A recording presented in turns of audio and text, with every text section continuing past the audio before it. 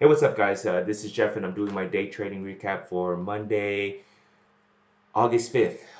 So, yeah, the market was gapping down pretty big. It was down 1.5% at the open, and it's just been selling off ever since. So, um, a lot of the stocks were all gapping down, and I knew going into it that it was going to be very choppy and most likely very difficult to trade. So, I was only really looking to scalp plays here. So, um, yeah, so I was watching Facebook at the open here.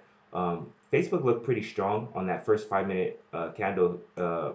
Had a nice long lower wick. Um, so, I felt like this was shorts just basically covering here. So it broke VWAP, hung around, pulled back to VWAP, and that was my entry. I went long here. So, it popped up, broke the high. Found some resistance on that 200, so I immediately took profit at that 200.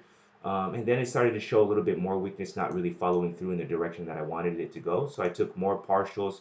Um, and then right when it got close, pretty close to my break even, I just got all out. So, like I said, right now it's very tough to hold on to trades. So yeah, so that was one small winner here. So right when it broke VWAP, I looked at the 5 minute, saw this huge bearish candle here.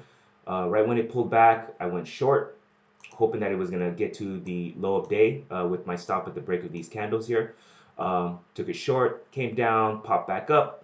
Didn't really like the price action, so I just got all out. So small loser there. The next trade I took was again also on Facebook on the long side, and so yeah, this is what I saw here on that 1 minute. Came down, sold off, and then immediately got bought back up. Um, Printed a huge candle, a huge hammer candle, and also on increased volume. So I noticed that here increased volume.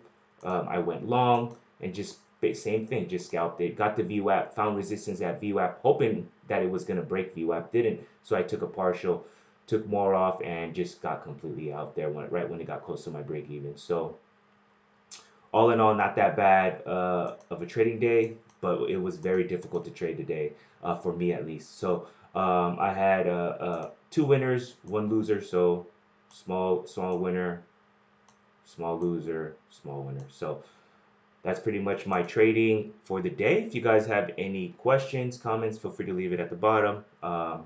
Trade safe, guys, and I'll see you guys tomorrow.